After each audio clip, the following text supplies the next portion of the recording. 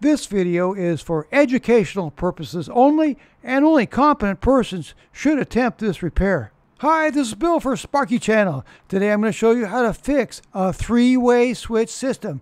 A three-way switch system is composed of two three-way switches that can control a light or a group of lights. So our situation here is that we turn that on and it goes on and off and it goes off and on. And we go over here, it operates properly, and we go over here, whoops, it doesn't work now. And now we turn this way, and now it works. And now this doesn't work. So this is a three-way switch system that has something wrong with it. And so I am a licensed electrical contractor, and I've fixed this many times professionally. So I'm going to share with you my method for fixing this situation and getting it to work right. The first thing we're going to do is test out this voltage sensor, and there you go. That's our test to make sure that it's working correctly. See, the light's on, so there has to be electricity going through this cable. So that shows that this is working properly. And the next thing we're going to do is a very important step, and we're going to turn off the circuit breaker.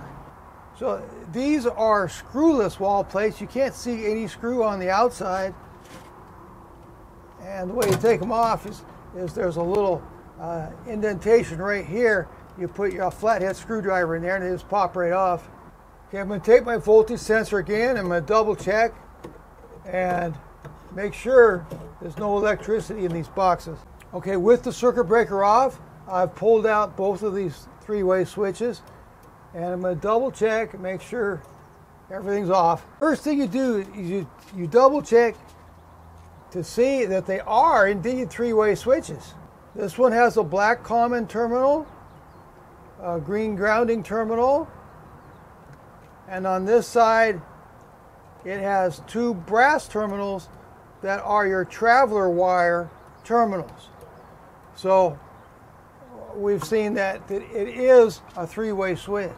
If you have a toggle switch type three-way switch, one thing you'll see right away is that there's no marking for on and off. And then you turn it around. This has a little different configuration. Here's your two brass terminals that are for your traveler wires, and here is your black common screw. You check on both switches. Okay, here's your black common terminal, and here's your two brass terminals right here that are for your traveler wires. And normally traveler wires are red and black, so that's correct, at least color-wise. And this is correct, at least color-wise. So what I'm going to go ahead and do is I'm going to remove these switches, and we're going to do some tests. Okay, I'm removing all the wires from both of the switches. I have removed both of the switches, and I have found that both of the boxes have two black wires and one red wire and one green ground wire. So that's proper. We have enough wires. There was just some problem in wiring. To tell you the truth, it doesn't matter what the problem was in wiring, because we're going to rewire it. So that's my method. You take it apart and you just rewire it, and you'll save yourself a lot of time. 9 times out of 10, you'll save yourself a whole lot of time and effort and problems. For the next step, I've put wire connectors on all of the wires for safety. Then I turned on the circuit breaker. So the circuit breaker is on right now. I'll take my fluke voltage detector that we have tested out to make sure it works, and I'm looking for a live wire. Now that live wire is going to be, oh, here it is right here. There's only one wire that's going to be live, and that's this one right here. We call that the line wire. I'm going to take a piece of red tape. So this is the line wire right here. It's the only one in both boxes that's hot. So I'm going to take a piece of red tape. I'm going to put it on the line wire, and I'm going to write line on it right there. So here's your line wire. So that means that these two wires are traveler wires. That eliminates this as a traveler wire. If it's a line wire, it's not a traveler wire. So we have two traveler wires. If you need to know more about traveler wires, you can watch my video on how to wire a three-way switch system. But out of the three wires, you have a line wire, and then automatically the other two are traveler wires. Okay, so now we're going to find the traveler wires over here. The next step is very important. We're going to turn off the circuit breaker. Okay, the circuit breaker's off, and now we test the line wire and see the electricity's off. So that's like a double check. The next thing I'm going to do is I'm going to bring in a meter. This is my Fluke 117 electrician's meter. I'm going to turn the meter to continuity right here. We've determined that these are the traveler wires. Okay, so I'm going to hook these two traveler wires together. Now remember, this is with the electricity off. So now we're going to go over here. I'm going to take off all these wire connectors. So I've got these two hooked together, and with the meter on continuity, I'm going to look to see which ones over here are these two traveler wires. See, this travels over to this box, and it's a red and a black, so that's a hint for us. So I'm going to go ahead and put an alligator clip on one of the reds and on one of the blacks. I'm not hearing any continuity, so let's try this one. Okay, there it is. All right, so these two wires are these two wires. Okay, so we'll get that out of here. All right, so these two are the traveler wires. That means that this is the load wire. If this is the line wire that brings the electrical energy into the box, these two are traveler. That means that these two are traveler wires. And we just did a continuity test that shows that these two wires are these two wires. That means that this is the load wire that goes to the light. So I'm going to put a yellow piece of electrician's tape on this, and I'm going to say load. Line, ground, traveler wires, ground, traveler wires, and load wire. So I'm done with the meter. That's all I need for the meter right now. These are the two three-way switches. Check and make sure both switches have two bronze terminals and a black common terminal. And it's important you put them the right way up. It says top right here, and down at the bottom there's a self-grounding clip. So we're going to go ahead and wire these now. Okay, I like to crimp the wire around the terminal and then tighten it down real well. Okay, so that's our ground wire. And now I'm going to take our traveler wires, and it's my preference to put the red traveler wire on the top, and I'll do that for both switches. Okay, that's the red traveler wire. It's very nicely secured.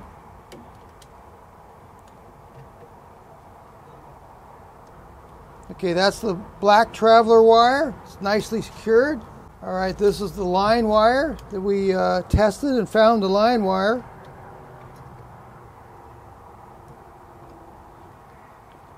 Okay, that's nicely secured.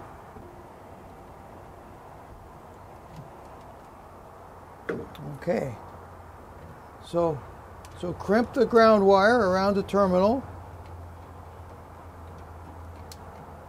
and secure it well. Then this is your load wire that goes to the common terminal. This is the top right here, so I always put the red traveler wire on the top. That's what I put over here, so I'm going to do the same thing over here, top and top. Okay, so here's our black traveler wire, and I'm going to go ahead and put that to the lower traveler bronze terminal. Okay, and now this is our load wire. it goes to the light. It's a load wire. Okay, the load wire goes to the black common terminal.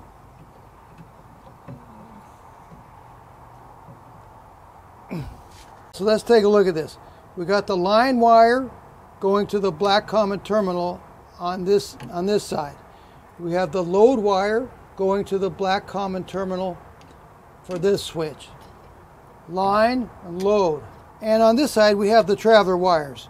The red going to the upper terminal and the black going to the lower terminal. So see, it's identical. We got red, black, red, black. If you wanted to switch it, it would work. Like if this was black and this was red, as long as they're traveler wires, it would actually work. This is my preference. And I'll show you the sequence that this makes for later. I think it's a more logical sequence as far as turning on and off the three-way switches. The next thing I'm going to do is I'm going to put black electrician's tape around both of these switches for safety. I've put on the backing plates for both of the switch boxes for screwless wall plates, and you just put them on like that. So there you go. All right, so the next thing we're going to do is turn on the circuit breaker, and we're going to see how it works. Okay, this is proper. See, we have both of these depressed on the bottom. It's on. Both depressed on the top. It's on. And anything else, okay, this is both depressed on the bottom. That's on. Anything else, it's off. See? So on, off, on, off, on, off. So you can walk into a room, turn on the light, walk over to the other side of the room, turn off the light, and go your merry way. So there we go. We've fixed a three-way switch problem, and the problem actually was in each of the boxes the black wires were mixed up. The line wire was going to the traveler terminal, and the traveler wire was going to the common terminal. And the same thing over here, except the load wire was going on the traveler terminal, and the traveler terminal was going on the black common screw. So it doesn't matter what the problem was, but that was the problem. See, you turn off the circuit breaker and you check and make sure that you do have three-way switches. Then you find the line wire on whichever box it's in. You find that line wire, and over here we found the line wire, and we knew that the other black and red were traveler wires. So then we hook those together, and over here we found, with the meter, with a continuity test, we found the traveler wires over here. And by process of elimination, we found the load wire, which is the wire that goes to the light. So then we're able to wire them correctly. This video hasn't been sponsored by anybody, so I just used what I felt was the very best of each tool and device. I'll put links in my video description for the Fluke 1AC voltage detector, the Fluke 117 electrician's meter, the Fluke meter hanging kit, the Leviton Decora Plus spec grade rocker three-way switches, the DeWalt 12-volt max impact driver, the Weha number 2 1000 volt insulated Xeno driver, which fits the Leviton terminals perfectly, Waco lever nuts, the DeWalt cable stapler, Knipex electrical installation pliers, and 8-inch diagonal cutters. And last but not least, the Carlin light and fan box. Thanks for watching.